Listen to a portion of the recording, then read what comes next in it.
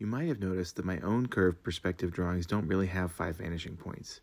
I don't include the top vanishing point. Instead, the arcs that emerge from the bottom VP continue expanding as they leave the page. I also squish the horizon a bit closer to the bottom VP to further play up this feeling of the space exploding out of the ground and enveloping the viewer. I don't actually draw a grid when I make these, but here's how the grid would work. Similar to a 5-point grid, I draw the horizon, but this time, rather than true horizontal, I make it a little convex.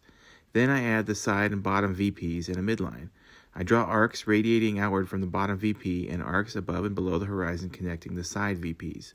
Finally, I add lines radiating from the center VP. After that, it's a process of sketching in the information from foreground to background, deliberately and with special attention paid to scale and location, using the grid as a cue for direction. Most importantly, don't get discouraged. It takes time to get good at this, but it will make sense the more you practice.